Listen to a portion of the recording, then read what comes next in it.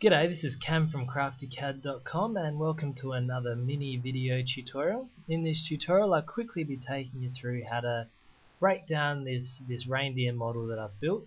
We'll put each of the elements into a plan view, we'll lay them all out so we can take it straight into DoubleCAD, put them onto sheets so we can print them out, stick them to some wood and then cut the wood into the shapes. So I've built this reindeer just really quickly using sort of arcs and lines and extruding the shapes. Now I've made one mistake, which is to actually make these as groups rather than components, but that's alright, we can use that to our advantage by turning these into groups and realigning the axes on each one. So to start with, I'm going to just start with this rear leg, so I'm going to use the move tool, holding control, create a copy of it. Now I'm actually going to explode this group and I'm going to turn it into a component. So I right click and go make component and I'm going to call this rear leg. And before I hit create, I'm going to click on this button that says set component axes. Now this is the key step in this process, which is going to realign all of these objects the way we need them. So you can see I've got this red, green and blue axis here. That corresponds to the main SketchUp axis. Now the thing to keep in mind when doing this is you want your main face to be perpendicular to this blue axis. Now at the moment you can see it's sort of almost lining up with that blue axis. So I'm going to click on a right angle corner, which makes this process a lot easier if you've got one of those in your model. So I'm going to click on that corner. Now the first axis I'm going to set is my red axis, so I'm going to click along that line, and the second line I set is my green axis. Now you can see that the blue axis actually works perpendicular to whatever I set my green axis to. So I want my green axis to be parallel to this main face, which makes my blue axis perpendicular to it. So I'm going to click along here and you can see that blue axis is actually pointing into the page, which means that when I switch into a plan view, this main face is going to be oriented correctly. So I hit create. Now you can see not much has really changed between my component and my block. You can see the bounding box is a bit closer in, but to get this looking right, I'm going to delete that component and I'm going to open up my components browser. You may need to click on the little home icon to get the component we just created to show, but I'm going to click and drag that out onto my drawing and you can see it's actually oriented that as per the axis we just created. So my blue axis was pointing down, so it sort of made that parallel to this main blue axis.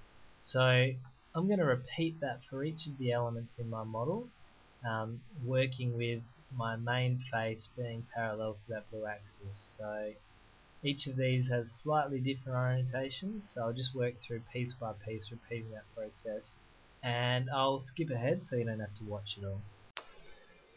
Okay, so you can see here that I've gone through that process for each of the elements in my model and set them up so they're all facing upwards. So when I switch into a top view, they're all set out nicely for me to switch into DoubleCAD.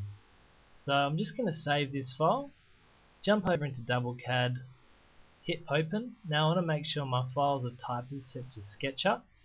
So I just find the file that I've created, double click on it. Now it's asking me if I want to open as read only because I've still got the file open in SketchUp. I'll just hit yes for that. Now as soon as this opens, you'll see that each of our pieces is set out nicely for us and we've still got our 3D model sitting there. So I'm just going to switch into a top view by going view, 3D views top, and now I can set these out onto sheets. So to start with, I'll just quickly set up my sheet properties for paper space, changing my units to metric because it doesn't pull through the units correctly from SketchUp.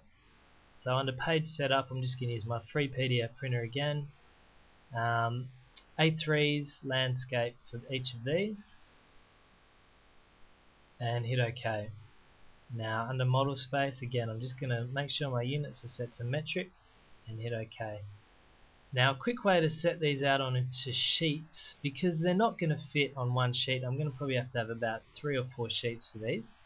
I'm going to draw a rectangle, and I'm going to make the rectangle the size of an A3 sheet, so that's 420 by 297. Now I'm also going to offset a 10mm boundary just to give me a bit of a printing buffer. So now it's just a process of arranging these onto my sheets as I see fit to just set them out in the most efficient way possible. I'll create multiple copies of this sheet. Now one thing I will show you is that this main part here is not going to fit on one sheet because it's just too big. So an easy way to sort of set this up is to drag it on so it fits on one sheet, and I'm going to make a copy of that whole thing. Just copy that up, and I'm going to use the X-clip function. So I'll click on Modify, Clip, X-clip, select that block, hit enter. I type R into the command line and hit enter to draw a rectangular clip, and then I just draw a rectangle sort of that rough size of my sheet. Now you can see that's cut off that block there. This block's still fine, so I can actually use a line to set up a sort of a match line, so when we print this out we can just cut around this and actually tape it to the bottom half. So again, I'll use the copy tool, just click a point that's common to both and drop that on there. Now to do the second half, it's the same process, only in reverse. So I'd position this on the sheet so it all fits. Modify, clip, X-clip, and I just clip around the other end of the model. So nice and easy. Rectangular clipping, and there you have it. So I'll just move all of these pieces onto the sheet. So I'll probably even set up an isometric view with a rough sort of cutting length guide. I'll create each of these sheets into a named view. So under view, name view, create a view, and I'll just drag that box to be the A3 size. Call it sheet 1, sheet 2, etc. And then in paper space I just create a viewport, and I've run through this in previous tutorials, so you can check those out on how to set up the scale correctly and get these all looking good.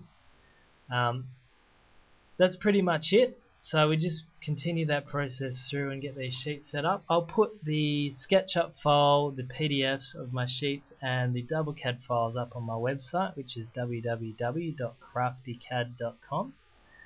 So take a look at those and see how I've set it up.